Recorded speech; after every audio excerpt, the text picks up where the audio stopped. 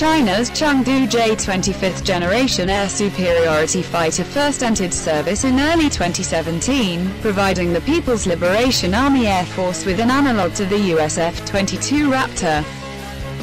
The platform was the first fifth-generation fighter to enter service anywhere in the world outside the United States, and came equipped with state-of-the-art radar evading capabilities, avionics, and air-to-air missiles. The fighter's canard configuration served to further enhance stealth capabilities while maintaining high levels of maneuverability.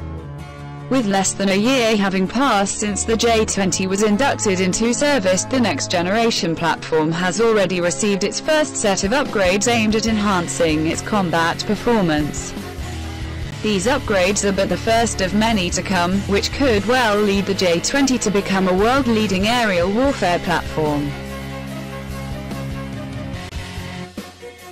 A notable shortcoming of prototypes and early production models of the J-20 was their use of fourth-generation engines, the WS-10G, which were heavily based on the Russian Al-31 used to power fourth-generation heavy fighters.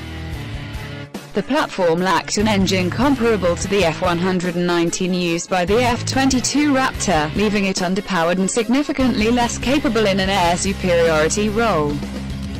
China's military aviation industries have since the induction of the fighter, however, developed a fifth-generation fighter engine, WS-15, with analogous capabilities to the F-119.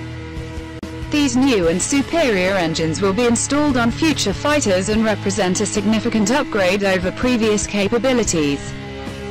Reports from a number of analysts indicate that several J-20 fighters which took part in major military drills at the Juraya Basin in Mongolia in mid-2017 were already equipped with the WS-15 for testing purposes. Other upgrades for the J-20 include improved software, improvements to radar capabilities, enhanced avionics and superior electronic equipment.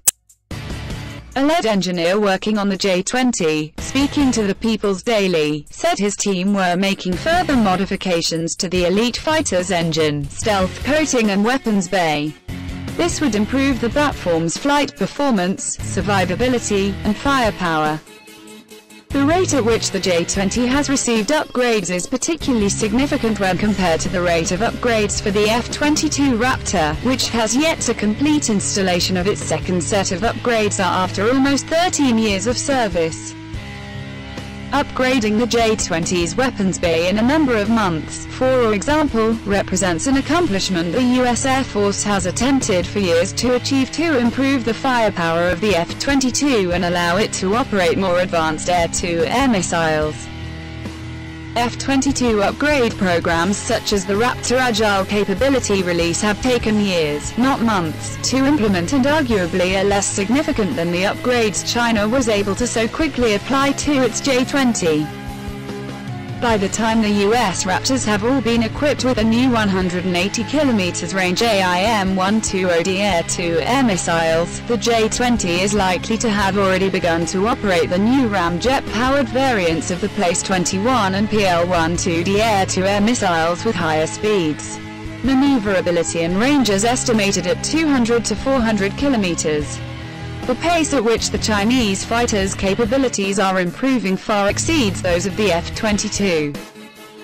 The US Air Force's ability to improve the capabilities of the Raptor is limited largely due to the termination of production of the fighter, meaning it is no longer a live program undergoing continuous development in the same way as the F-35, F-15 and J-20. The age of the Raptor's design, meaning it uses software and computer architecture developed in the 1990s with a core processor speed of just 25 MHz, further complicates upgrades, causing particular issues when attempting to equip the fighter with newly developed weapons systems.